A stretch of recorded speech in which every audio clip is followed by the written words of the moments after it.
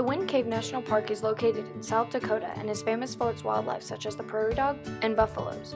It is also famous for its cave and the formations they create. The Wind Cave National Park is also known for its plants. This is the little blue stem. This plant is called the pasque flower.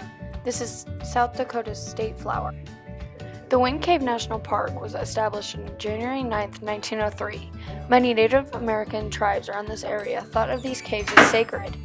In 1881, Jesse and Tom Bingham were fascinated at the sound the wind made coming from the cave. The first person reported to have entered the cave was Charlie Curray in the fall of 1881. On January 9, 1903, President Theodore Roosevelt signed the bill creating the Wind Cave National Park. There are many activities that people can do at the Wind Cave National Park.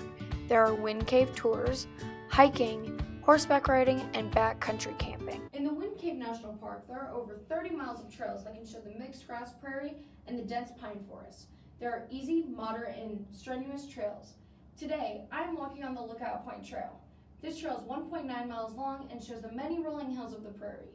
At the end of my hike, I will end at Beaver Creek. You can also see the views of the 1997 controlled fire. Remember to drink plenty of water, watch for wildlife, and bring a map when going on one of the many trails available at this park. Come visit the Wind Cave National Park today.